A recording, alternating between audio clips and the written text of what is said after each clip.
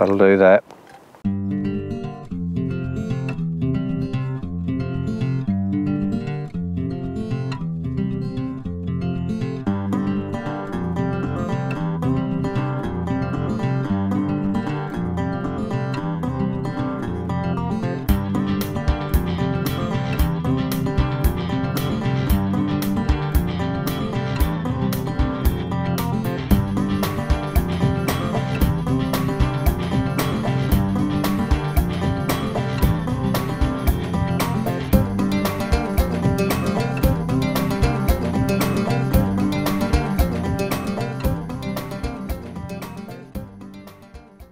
Today I've come with the Duke to one of our favourite gravel pit complexes, and we're going to be fishing for pike. That's probably not a surprise.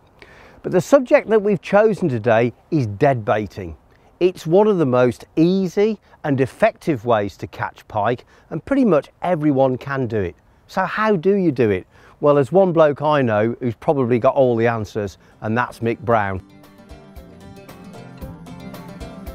Do you know, I suppose I have devoted my life to pike and pike fishing, and people often come up to me and they say, "Brownie, all you've done is go pike fishing, you've never had a proper job like us."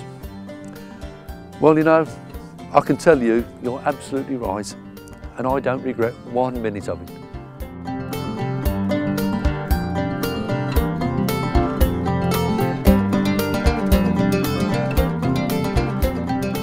If you've never tried pike fishing, you can take inspiration from our latest adventure in the world of gravel pit land. It's December, near to Christmas, and the weather's mild. The pike we're feeding, as you can see here, but there were no pussycats to catch.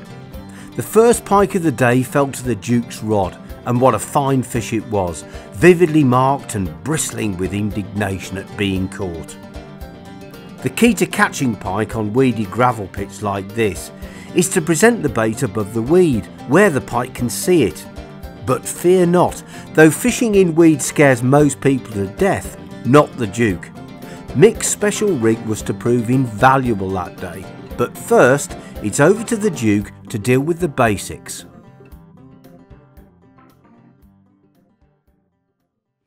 This is a really nice combination that's on offer at the moment. It's a Shakespeare Sigma rod and Shakespeare Cypri reel. And really, although it's a fairly budget price, it's got everything that I would ask for a pike rod and reel. First of all, it really casts baits out beautifully. The tip's not too soft, it's just right for propelling those dead baits out. But there's a lot of power down in the bottom end as well, if you should hook into a big fish. It's 12 foot long. Rods of 10 to 12 foot are the standard nowadays. I quite like for bank fishing a 12-foot rod. Now have a look at the reel. This is a free spool reel, and it comes already loaded with 15-pound mono. And the free spool's great because you can cast your rig out, and if you should turn away for a moment and not see what's going on, the pike won't pull the rod in, it'll just operate the free spool mechanism. Following the Duke's early success, I was keen to have a go myself. Using an identical setup to the Duke, I caught 2 pike in quick succession. The successful bait on both occasions was half mackerel, popped up off the bottom. The first fish was a small pike, often referred to as a jack. It gobbled down a big half mackerel though without any hesitation. A beautiful fish with superb markings. I knew from the moment that I set the hooks that the second pike was a better fish. It just felt heavier, and so it proved to be. A very fine pike this one, again on the half mackerel, and this one was worthy of a comment from the Duke himself. It's a good thing to get the bait up above the weed when it's very dense like this. So that's worked, another nice fish. Turning into a good day, mate. Yeah. Sometimes strange things happen in fishing, and this occasion was no exception. The Duke noticed something unusual after he'd slipped the first fish back, and he thought it was worth commenting on. Well, you might find this interesting. I'm wondering why this brand new float is letting in water. And I've just looked very closely, and there's actually a puncture mark. It looks to me like a pike has actually grabbed the float on the surface and damaged it. And that happens more than you think actually. If you're observant and you watch your floats, quite a lot, you'll see pike attacking them. Well, I'm going to look at the float fish rig, and there's nothing simpler really than fishing a dead bait under a float. The most important thing is to work out the depth of the swim, and you can do that by plumbing or trial and error, and you control the depth by using the stop knot on the line. This slides up and down, you can adjust it to suit the depth of the swim.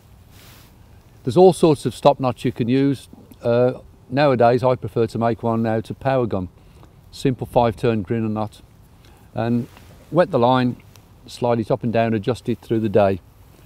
Sliding up to the stop knot is a bead, and that's important because the next component is your float, and you don't want the float to go over the stop knot. So that's the top end of the rig. Down at the business end, first thing we put on is a weight, and this is to hold the bait down, stop it drifting around. I prefer about 20 grams, but depending on conditions you might have to go up to 30 or even 40 grams to stop the undertow pulling the rig around. And then I'll just tie on a standard trace. You can either make it yourself or you can buy them. It's basically about 15 inches of 30-pound wire. I prefer 2 size 4 trebles. You might want to use size 6s, but nowadays I use 4s. And that's all it is really, but I've made one important modification to this rig. Because we're fishing in weed, I've got to pop the bait up above the weed. So this is my simple adaptation for popping the bait up. All it is a sliding wire link with a clip and a balsa stick. And that balsa stick goes inside the bait. I'll show you in a minute how we do that. And basically once that's inside, you cast out, the bait will rise from the bottom to the length of the trace, and the weight will hold it there in position in the weed, really tantalising for any pike to come past and have it. So it's very simple really. I've used these rigs, this sort of tackle, for most of my lifetime, and you don't have to make life complicated to catch pike. It can be as simple as what I've just shown you.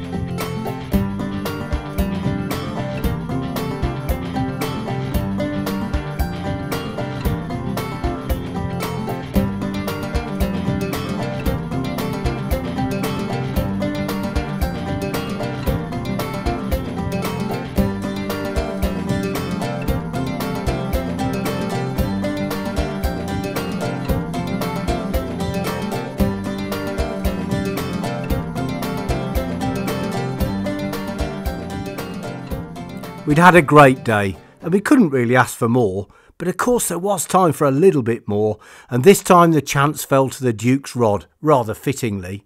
It was obvious from the word go that this was a decent fish, but what we didn't realise is what an unusual pike it turned out to be.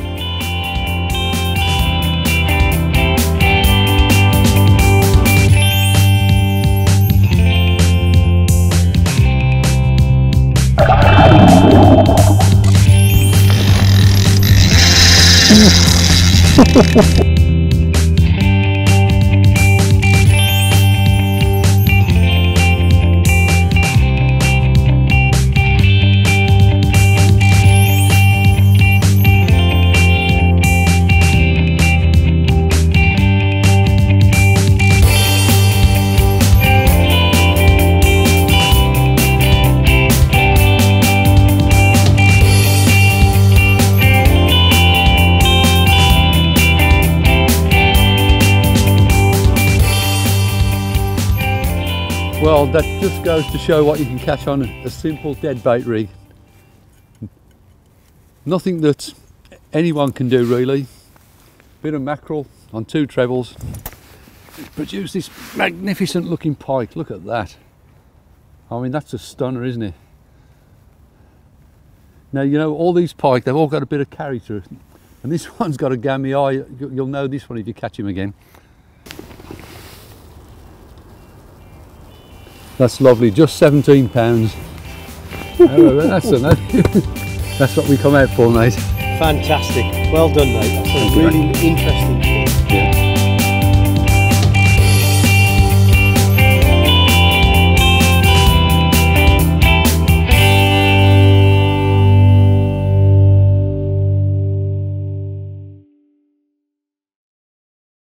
Absolutely magnificent example of a pike.